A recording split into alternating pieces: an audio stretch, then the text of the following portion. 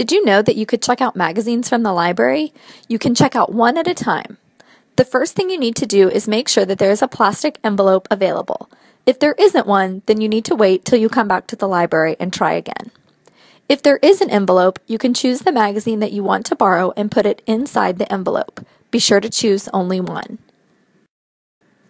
When you go to check out, you scan the barcode on the envelope just like you would on a book, and a screen will pop up. You click Bib and Item, the button on the left. On the screen, it is asking you which magazine you checked out. If it was a Ranger Rick, you would type in that box, Ranger Rick, and push Enter. You can always come get a librarian to help you. You will see the magazine that you checked out on the screen after you hit Enter. Be sure to keep up with the magazine and the envelope. To check back in the magazine, you need to scan the same barcode on the envelope at the check-in computer.